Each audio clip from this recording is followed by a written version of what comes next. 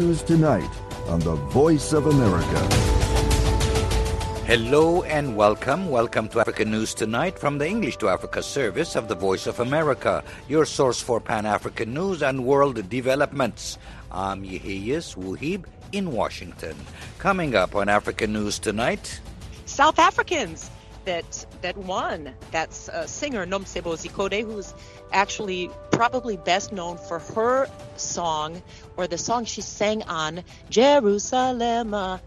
That's host and producer of VOA's Music Time in Africa, Heather Maxwell, talking about the winner of the Best Global Performance in last night's Grammy Award ceremony. Details coming up. Also, scores of Sudanese protested in the capital today against plans for diplomatic relations with Israel.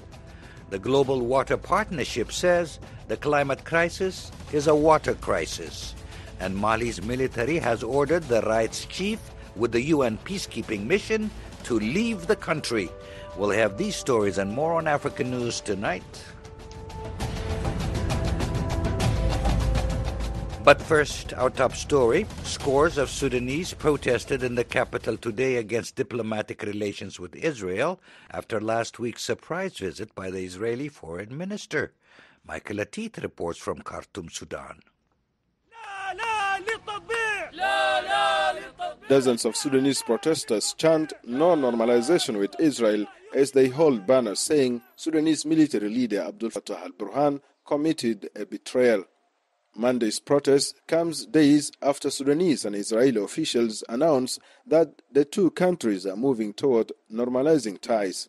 The announcement was made Thursday after an official visit by the Israeli Foreign Affairs Minister Eli Cohen, who met with Sudanese officials in Khartoum.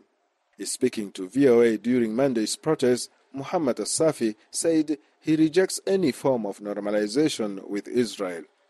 Al-Safi, who is a member of the self-described popular campaign against normalization with Israel, says al-Burhan's decision does not reflect the will of the Sudanese people. He says, "We are at the Ministry of Foreign Affairs to raise our voice that Khartoum shall remain the town for no to peace, no to normalization, and no to recognition of Israel." That policy, known as the Three No's, was established at a 1967 Arab League summit in Khartoum, soon after the 1967 Mid-East War, where Israel took control of Jerusalem and the West Bank. Another protester, Tamadur Omar, says she took part in the protest to reject the illegality of the decision taken by the Sudanese military leaders. Speaking to VOA while wearing a Palestinian scarf around her neck, she said her religion does not allow her to live in peace with Israeli people. That is why the government's decision does not serve the interests of all Sudanese people. She says, "As a Muslim, I reject the normalization in principle and value. And as Sudanese people, we will not sell our country to Zionists." She says, such a decision can only be the mandate of an elected and a legitimate government. Another demonstrator, Al-Fadil Abu Bashir, says protesters will push to maintain the rejection of any ties with Israel. He says this is an unconstitutional and illegal decision, and they, the military, do not have the right to take such a decision. He says, "We are ready to face the illegal step with all the rejection it means. All means are open for us." Abdurrahman Khalil, the spokesperson of the Sudanese Foreign Affairs Ministry, downplayed the protest, saying people are free to demonstrate. It is normal that part of the Sudanese are against it. They have the right to just to express their opinion. In 2020, the United Arab Emirates, Bahrain, and Morocco all normalized relations with Israel as part of the U.S. brokered Abraham Accords. Sudan separately announced plans to establish diplomatic ties with Israel in a deal brokered by the administration of former U.S. President Donald Trump. In January 2021, Sudan's government issued a declaration paving the way to normalizing ties with Israel and later approved a bill abolishing a boycott of the country established in 1967. Michael Atit for VOA News, Khartoum, Sudan. The French news agency AFP says a Cameroonian tycoon was arrested today in connection with the slaying of radio journalist Martinez Zogo.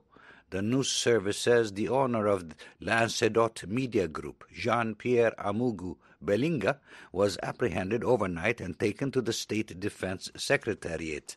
2 others were also arrested as suspects in the case, a local television journalist and Belinga's father-in-law, a retired colonel and former commander of Cameroon's Presidential Guard.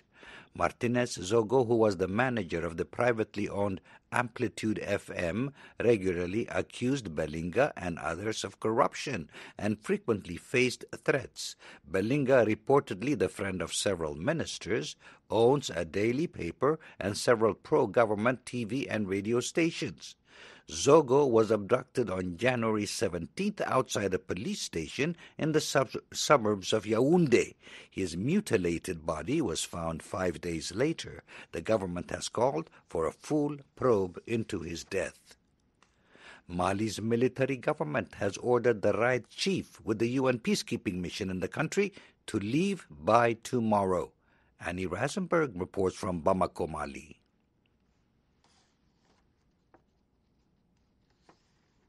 Mali's military government ordered the UN peacekeeping mission's human rights chief on Sunday to leave the country within 48 hours. Guillaume Ngefa Atondonko Andali is the director of the Human Rights Division of the United Nations Multidimensional Integrated Stabilization Mission in Mali, or MINUSMA. A government statement read on state TV station ORTM by presenter Ibrahim Traoré and later posted to the station's Facebook page declared Andali persona non grata, or unwelcome. Cette mesure fait suite aux agissements déstabilisateurs et subversifs. He says this measure follows the destabilizing and subversive actions of Mr. Andali in flagrant violation of the principles and obligations that must be observed by United Nations officials. The statement said Andali was biased in his selection of witnesses testifying at the UN Security Council. Malian activist Aminata Sheikh Diko, at a January 27 Security Council meeting, accused Mali's government of working with Russian military partners who committed rights abuses. The Malian government statement did not mention Diko by name, but accused Andali of selecting usurpers to speak to the council. Several countries have accused Mali of working with Russian mercenaries to fight Islamist insurgents, but the government says it only works with official Russian instructors. Several journalists and rights groups have reported on alleged abuses committed by Russia's Wagner group of mercenaries in Mali. The UN peacekeeping mission, MINUSMA, did not immediately comment on the announced expulsion and does not have a spokesperson in Mali. Mali in July expelled MINUSMA's spokesperson Olivier Salgado after he tweeted about the arrival of Ivorian troops as support for a UN contingent. Mali's military government said the 46 troops were mercenaries, detained them for 7 months, and in December sentenced them to 20 years in prison for conspiring against the government. 3 female troops released in September were sentenced to death in absentia. The government finally released them all in January under threat of sanctions by the Economic Community of West African States. Separately, Mali's Ministry of Foreign Affairs announced Sunday that Russia's Foreign Minister Sergei Lavrov would be visiting Mali today and Tuesday. French troops helped Mali in 2013 after Islamists took over the north of the country, but withdrew their forces last year over concerns about Mali working with Russian mercenaries. Mali's military overthrew the government in August 2020 after popular protests over its failure to stop the insurgents. Annie Reisenberg for VOA News, Bamako, Mali. The advocacy group Human Rights Watch says the failure of Nigerian authorities to address the insecurity and abuses in past elections could put the upcoming polls at risk. On February 25th, voters will choose a new president, replacing Muhammadu Buhari, who is completing his second 4-year term, along with members of the National Assembly, governors, and state lawmakers. Human Rights Watch says the government failed to prosecute those involved in abuses in elections in 2019 and 2015, including allegations against security forces, partisan thugs, and armed gangs. The group says a committee set up by the Nigerian army to investigate violence was given 2 weeks in 2019 to produce its findings, but to date no information has been released. Southern Turkey has been struck by a powerful earthquake along the Syrian border. Authorities have confirmed more than 2,000 dead and thousands more injured, with a state of emergency declared. Calls are out for international assistance. Dorian Jones reports from Istanbul. A man calls out to someone buried deep in the rubble of a collapsed apartment block in the southern city of Malatya. All over southern Turkey, rescuers are in a desperate race against time to find survivors following one of the most powerful earthquakes to strike the country in decades. Videos on social media show streets of destroyed apartment blocks due to the quake, which had a magnitude of 7.8 according to preliminary readings. Collapsing buildings hampered rescue efforts as powerful aftershocks shook the region. Professor Orhan Tatar of Turkey's disaster response agency, AFAD, warned of the scale of the aftershocks. Tatar said there has been more than 100 aftershocks. 3 of them are above 6.6, and there has just been another earthquake centered in the town of Elbistan, triggered by the initial quake. Turkish Vice President Fuat Oktay said more than 1,700 buildings had collapsed by late morning. Interior Minister Süleyman Soylu said all the country's resources are being mobilized. Soylu said all of Turkey's governors were on duty. He added the gendarmerie, police and the Turkish armed forces, disaster and emergency teams. Turkish Red Crescent and search and rescue teams from all over the country were being dispatched to the region. The earthquake struck at 4:15 a.m. local time between the cities of Kahramanmaraş and Gaziantep.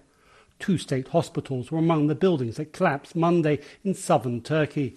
The strong quake surpasses the 1999 shock that hit close to Istanbul and killed more than 17,000 people. Many people in the region are on the streets in sub-zero temperatures. Severe winter conditions are hampering rescue efforts due to heavy snow in the region. Many roads have been heavily damaged, and at least one runway at an airport was rendered unusable. The Turkish government declared a state of emergency and called for international assistance. The United States issued a statement saying any and all needed assistance would be provided. Ukraine, India and Israel are also offering support as Turkey mobilizes what is expected to be one of the largest emergency operations in the country's history.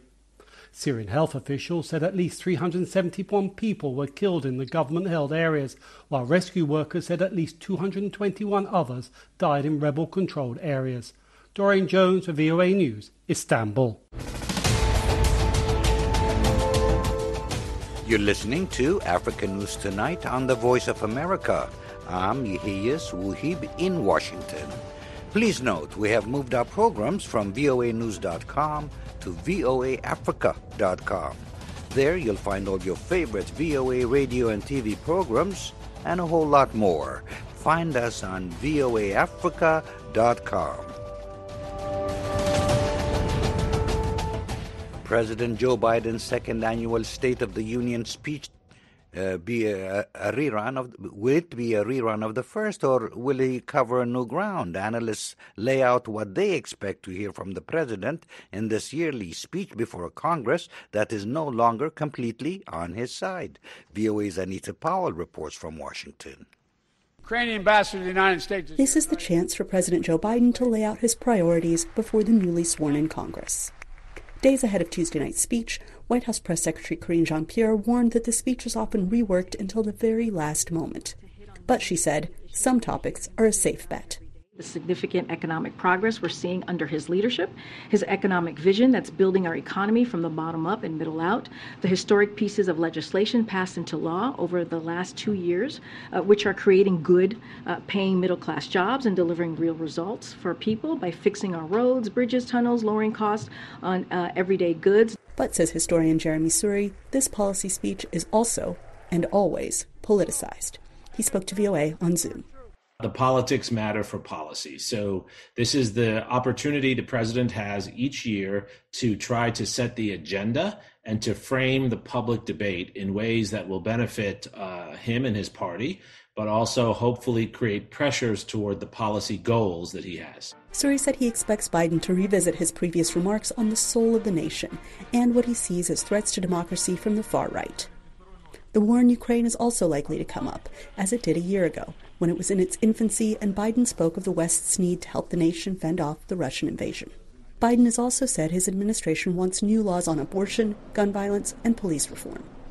But he faces a challenge. Congress holds the power to pass laws, and the opposition Republican Party now controls one of the two chambers.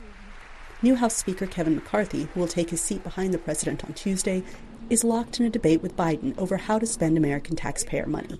Republicans seek major cuts to government spending. I've been very clear. The current path we're on, we cannot sustain. We got to change the directory to put ourselves on a path to balance. How we get there will be our discussions. And Suri says people will be watching McCarthy's reactions as he sits behind Biden during the address. If he frowns, if he shows his displeasure, he looks dyspeptic. He looks like he's not cooperative. He looks like he's an extremist. But if he looks too happy to engage with President Biden, then of course he will alienate the far right in his party, the small group within his party and within the House who are demanding that he take on the president. This mix of politics, policy, pomp, and personalities will be on full display when Biden speaks Tuesday night. Anita Powell, VOA News, Washington. Africa was well represented at the 2023 Grammy ceremony held yesterday in the U.S. state of Los Angeles. The ceremony was hosted by South African comedian Trevor Noah. Artists from South Africa and Nigeria were honored. For more on the matter, I talked to the host and producer of VOA's Music Time in Africa, Heather Maxwell. She starts out by listing the African artists nominated this year. Sure. Hi, Yehias. It's nice to be with you. So the nominees were in the Best Global Music Performance category. That category had the most African nominees in it. So there was the Ghanaian reggae dancehall artist Raki Dawoni for his song called Never Bowed Down, and that featured another artist named Black Hero. There was Ugandan dancehall artist Eddie Kenzo, and he also had an American singer on that song called Matt B, and that was a Luganda and English collaboration called Gimme Love. And there was also the South African singer Nomsebo Zikode with also flutist Wouter Kellerman and DJ producer Zakes Bantwini for their song Bayete, Burna Boy for his song Last Last. So for global music category, there was Burna Boy again for his album Love Damini, and Angelique Kidjo with Ibrahim Malouf for an album called Queen of Sheba. Kidjo was also up for Best Song Written for Visual Media. And then Tems, the Nigerian singer, was up for 3 nominations: the Best Melodic Rap Performance and Best Rap Song, and also for a performance on Album of the Year by Drake called Wait For You. Let's talk about the winners. Yes. So the big winner was for Best Global Music Performance. We had the South Africans that won. That's singer Nomsebo Zikode, who's actually probably best known for her song, or the song she sang on Jerusalem. Remember that one, Yehias? Anyway, so this song, they won. Nomsebo Zikode with the flautist Wouter Kellerman and Zakes Bantwini. So Bayete, that song, is the best global music performance of 2020-2022. And then also Tems, the Nigerian singer, she also took away an award. And she rose to prominence, in case some of your listeners don't know who she is, after she featured on WizKid's 2020 single called Essence. And that song is still hot on many playlists, and it's a classic now. But she also took away a Grammy. So those are the 2 big winners of this year's Grammy Awards. Yeah, that makes her the first female Nigerian artist to win a Grammy Awards. Ah, that's true. Yes, it's a first for Nigeria, a first for her. Last point. Is this an indication performers in Africa are now being recognized by the Western audience? Absolutely. It's been coming slowly, but in this past year, maybe the past 2 years, it's really so prominent African music, especially West African Afrobeats style, that the Grammy CEO, Harvey Mason, said just a few months ago back in Ghana that the Grammy Oversight Committee is considering adding Afrobeats as a category in the Grammy Awards. That was the host and producer of VOA's Music Time in Africa, Heather Maxwell. She talked to me from our VOA studios here in Washington. The climate crisis is a water crisis, especially for Africa, says the Global Water Partnership. It's an alliance of international organizations working to ensure the world has enough water in the future. The partnership's been an official intergovernmental observer at every United Nations climate change conference held so far. But still, it says governments are not doing nearly enough to make water security possible. Darren Taylor reports. Alex Similabwe is the Executive Secretary of the Global Water Partnership. The civil engineer and public policy expert developed and leads a program aimed at water security across 60 countries spanning 4 continents, including Africa. Less than 10% of Africa's potential in terms of hydropower is developed, particularly because we have not developed sufficient infrastructure in terms of dams that can capture the rainwater. I think with the exception of parts of North Africa and South Africa, which has quite a number of large dams, most sub-Saharan African countries do not have that. So when the floods come, the water ends up in the ocean. And the following year, you don't have water because it's a drought. Similabwe, a former co-chair of the World Bank Expert Group for Climate Resilience, says climate change is sparking more intense droughts and flooding across Africa. In that context, he says, the continent needs to fund small infrastructure like tanks to store rainwater, but also billions of dollars for big hydropower programs. You need that for energy production, for agriculture, so that when you have challenges in terms of drought, you have the water. We cannot be in a situation as a continent where we basically respond to the changes in the rainfall cycle. We should be able to have infrastructure that should be able to help us regulate the flow of water for different economic sectors, but also for livelihoods. Similabwe acknowledges that building large dams has the potential to harm communities, especially when governments don't respect standards set by institutions such as the African Development Bank. These standards, he says, ensure big reservoirs meet environmental and humanitarian regulations, protect livelihoods downstream, and conserve nature. Similabwe has advised more than 20 African governments on the integration of water into national economic development. He also helped formulate the African Union framework for water security. He says a lot of Africa's water crises are because of bad governance, not because of climate change. Similabwe says even when there's not corruption, local authorities don't spend on water management. They've got funding going into agriculture for irrigation, funding going into health sector for sanitation, funding dedicated to water, and funding going to municipal governments, but it's not optimized in the way that you can be able to have impacts. The World Bank says Africa needs about $40 billion a year to help it achieve basic access to water and sanitation by 2030. Similabwe says there's a shortfall of between $11 and $20 billion. He says that money needs to be available now to meet the 2030 target. Similabwe says African governments must implement 2 strategies as soon as possible to ensure water security. Make best use of existing funding by employing people with the management skills to do so, and involve the private sector. You can't believe it, but only about 70% of funding currently in Africa comes from the private sector. If you compare with energy and telecoms, you're talking about 87% to 93% within Africa going to energy and ICT. Without collaboration between governments and private corporations, says Similabwe, a water-secure Africa will remain a distant dream. For VOA News, I'm Darren Taylor in Johannesburg.